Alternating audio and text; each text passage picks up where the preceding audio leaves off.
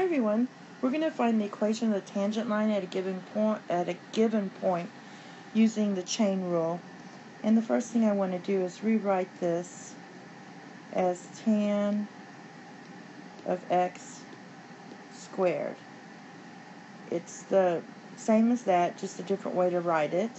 So now I'm going to take the derivative using the chain rule of this one. So it's going to be 2 tan of x, and then multiply it by the inner function, which is secant squared of x. So we get that, and then we're going to evaluate pi over 4. So we get 2 tan of pi over 4 times secant pi over 4 squared, and that's just going to give you 2 times 1 times 2, and that equals 4.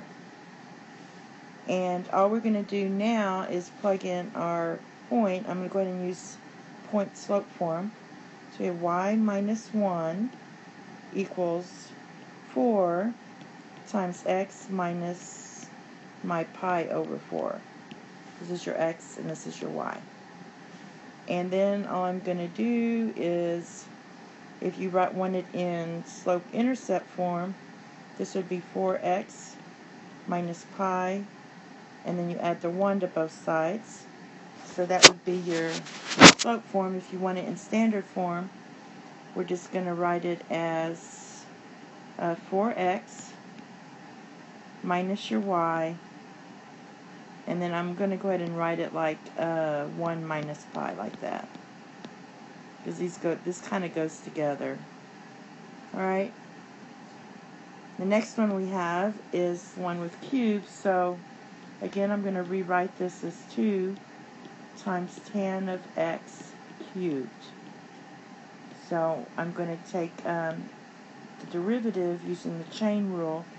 So I'm going to do the outer function first, multiply those two. So I get 6 tan of x, and 3 minus 1 is 2. And the derivative of tan, then you do your inner function, which is going to be secant squared of x. Now let's plug in our values. We're going to get derivative at our point, our x is pi over 4. So we know tan of pi over 4 is 1. So that should be 6 times 1. And then we have, for the secant one, that's just going to be 2. And that equals 12.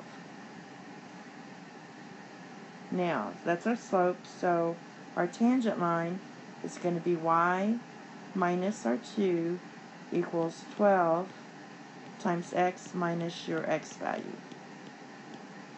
And if you want this in slope-intercept form, we're just going to move that 2 over and distribute here. So it's going to be 12x. And I'll go ahead and move the 2 over. So it'll be plus 2. And this is going to be minus 3 pi. Of course, these two are supposed to go together, but we can just leave it like that. And that's all.